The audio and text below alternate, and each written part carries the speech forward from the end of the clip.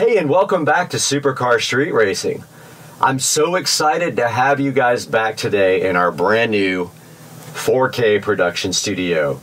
Today, we're going to take a whole tour of this beautiful brand new facility and tell you what this is going to mean for the channel, because this was built specifically to enhance your experience with Supercar Street Racing.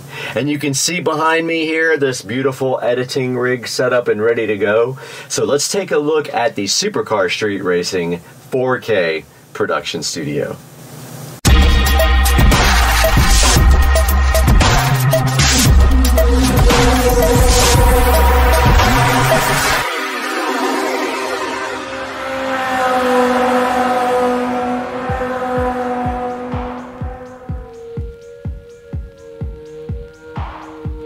Hey guys, welcome back to the channel. Supercar Street Racing here. You got Brad, and today is the day to give the formal studio tour. The studio is 98% done. I just have a couple of lighting things to do. So we are going to start here on the outside. So this is a lean-to building, and yes, the fence is crooked, not the building. The building is straight 100%. The fence goes on an angle, so there is a narrowing path right here. But starting on the outside here, we have the LG super quiet dual inverter air conditioner system, and that is the same unit that I have in my bedroom. It is a 10,000 BTU unit that runs on 110 volt AC, and you can see here I did frame around it and cut into the wall to mount the AC, then sealed up everything really nice around the air conditioner. The wiring inside, I will show you when we get inside. It is hidden completely, and that is how the studio is cooled. And in the wintertime, we will just have a small space heater. Now you can also see here on the outside, we have LED lighting installed all the way around the perimeter. It puts a nice downlight onto the studio. And I also did get gutters installed to move the water away from the door and away from the studio, as we had an issue where the concrete was not poured correctly and the water was running towards, so that will fix that. The door eventually will be replaced with a real door. Right now it's just a shed door, does not close very well, so that will be done in the future.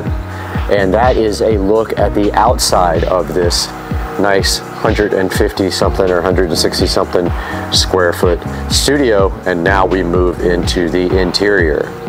Guys, welcome back to Supercar Street Racing, and you are in the Supercar Street Racing 4K production studio, and we are going to give you guys a very quick tour of the studio and show you all the amazing features. And the studio is 99.9% done. And so let's start the tour, guys. On this side of the studio, when you enter, you will see the LG dual inverter super quiet air conditioning system. This is a 10,000 BTU unit. I have a review on my channel. I will post a link in the description to this guy. It is Wi-Fi controlled with the ThinkQ app. It is very awesome, makes very little noise. You don't hear when the compressor kicks on whatsoever. This is how I'm cooling the studio. I did build it directly into the wall, sealed it really nicely, and then with my foam tile skills, I foam tiled all the way around it.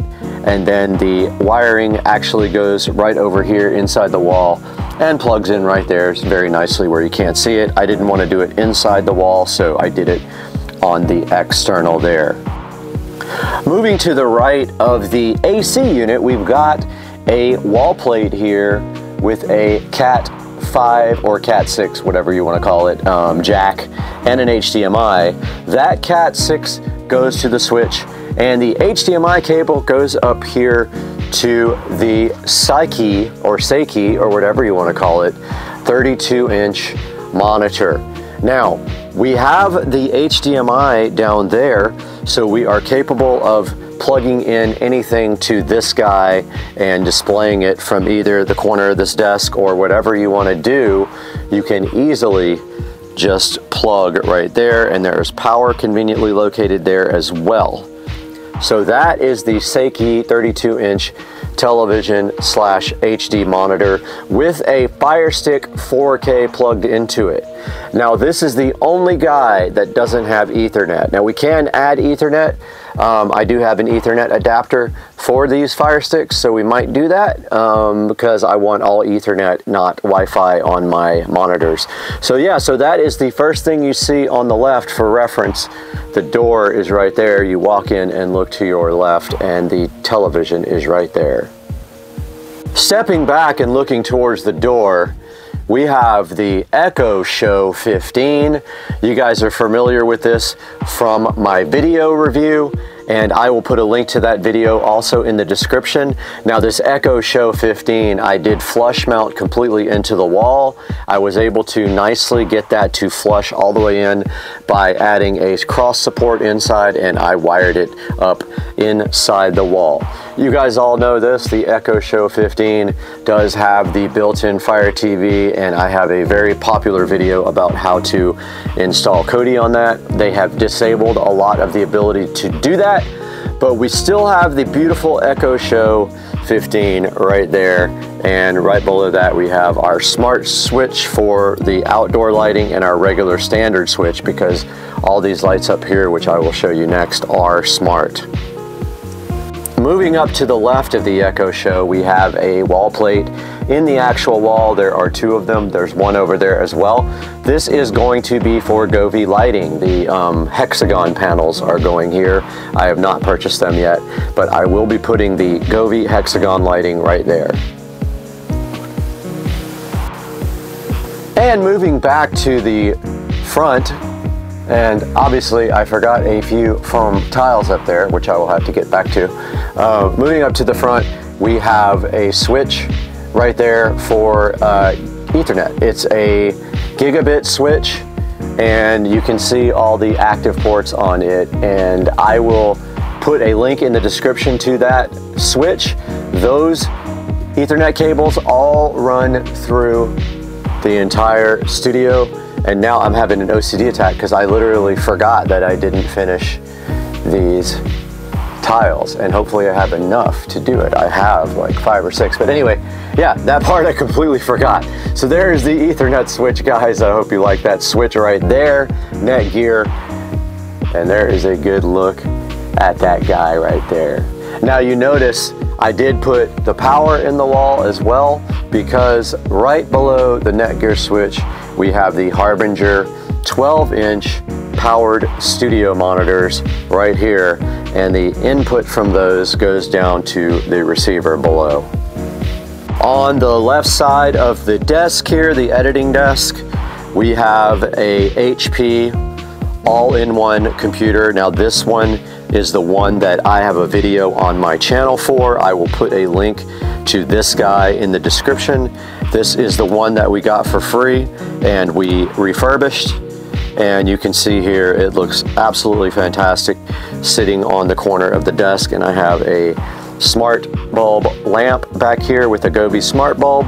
So that sits on the left side of the desk with a stool, and then we have the Fire TV remote, and I put labels on the back of all these, and that fits right up there nicely. So that's the left side of the desk. Moving underneath the desk, you can see the editing rig sitting there nicely under there. You can see my wiring skills. I did all the cable management under the desk. And then you can see here how I did all the stuff inside the wall. We have a dual Cat 6 plate there. We've got RCA plates for the front speakers. Those go to the preamp output from the Marantz 1711. We then have our HDMI jacks that feed the monitors. So 2 HDMI jacks, those go, one goes to the Marantz, the other one goes directly to the back of the editing PC. We then have our 7.2 wall plate with all of the wiring running up through some tubing and going to the back of the Marantz NR1711. And then we have power. All I need to do is kind of tie that up a little bit. And yeah, so that should be good for underneath. And then over here, underneath the HP all-in-one, we have a Cat 6 jack, we have power, and we have HDMI over there running to that monitor in case anyone wants to monitor their systems. Moving up from the desk, we have our Amazon 4K 50-inch monitor. This editing PC, one via the Marantz receiver, one directly connected.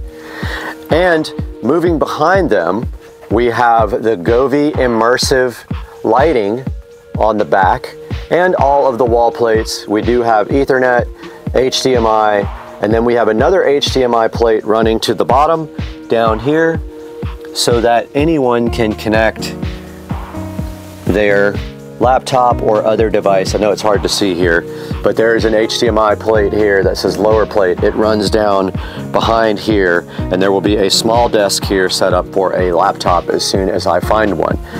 Same with the second TV, or monitor, there is a wall plate down there, or actually behind it on HDMI running underneath the desk, which is very hard to see because it's dark. And that is the setup for the monitors on the editing rig. Moving to the sound, up above that monitor there, you can clearly see the center channel speaker. I will put a link in the description to these in-wall speakers. I chose to go with square because they're easier to cut the foam around than round. We have the center there. Don't forget our fronts are Harbinger powered monitors here. And we have our side surround there where the foam is coming off that I have to re-glue. And we have our rears there. Those are all the in-wall speakers, completing the sound system here for the 7.2 surround sound for the audio rig. Okay, moving to the bass part of the sound system, we have the Polk PSW10, and that is from the house, and I got a brand new one in the house, so I will be showing you guys that at another point when we review it. So that is the sub for the sound system. I wanted to get something that would fit there, but it's not gonna happen, so this one will probably go somewhere like in the corner here or somewhere inconspicuous. I'm not 100% sure yet. It depends on what I do with a desk here. It actually could go way under here and be fine, so we will get to that when we get to it. But that is the sound system bass, and then above that we have our refurbished thrift store Mac that may or may not stay in here.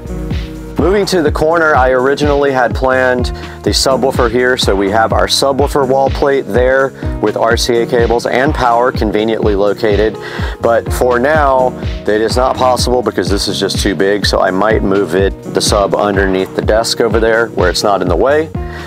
And then moving to the rear, we have a futon with some nice pillows, and that is the rear along with this nice black coffee table that I refurbished myself. That is the rear of the studio for guests to hang out while I edit, or to sleep in here, it's possible as well. And that's the rear, or sort of the side. If you're looking at the door here, you rotate around this way, there's the editing, and if you keep going to your right, there is the futon and coffee table. So if you come in the door and you immediately look to your right, we have up here in the corner another wall plate with receptacles for Govee hexagon lighting. We have our 43-inch Amazon TV here, which was not on, but I will show you guys that now.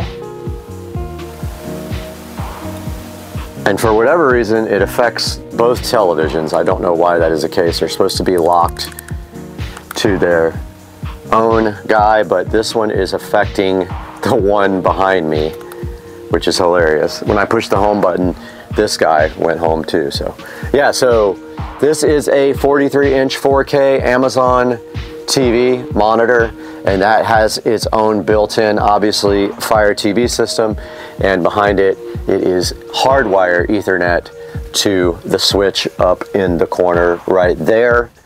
And that completes this side of the room. If we look down here, we have a Cat 6 wall plate, so you can hook up here and chill and have wired Ethernet. If we look down here, we have Cat 6 and HDMI. HDMI feeds the second input to this monitor, and then you have power. So this is capable of also displaying up here, and that rounds off this side of the room.